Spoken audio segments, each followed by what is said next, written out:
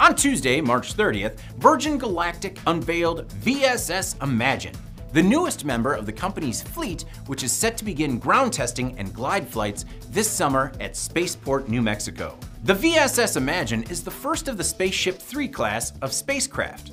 The new vehicles have a modular design that will speed up the manufacturing and assembly process and also help maintain the ships more effectively and efficiently. Providing quick turnaround times will be crucial to the company's business. Until now, Virgin Galactic has been working with the lone VSS Unity. The addition of Imagine marks the beginning of an actual fleet.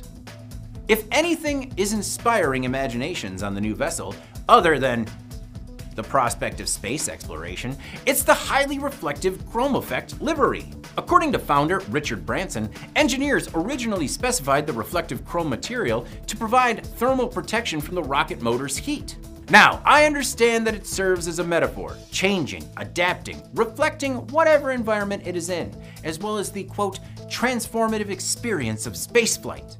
But I feel like it was more of a conversation that started with someone saying, you know, it'd really be cool. After work on VSS Imagine is completed at Virgin's California manufacturing facility, the mothership will fly it to Spaceport New Mexico, where it will begin flight testing later this summer. Next, the team will resume flight tests with VSS Unity, with the next one scheduled in May.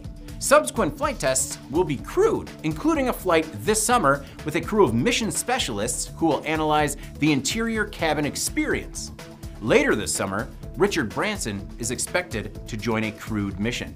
When VSS Imagine begins ground testing, manufacturing will move on to the VSS Inspire, the second Spaceship 3 class vehicle. The company will need to scale up its fleet as it targets 400 flights per year per spaceport. Though, right now, they still have the lone Spaceport New Mexico.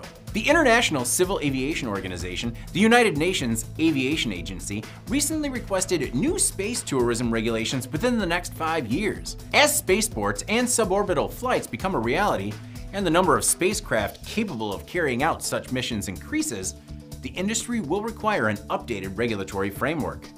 For Thomas, I'm David Manti, and this is the Thomas Industry Update.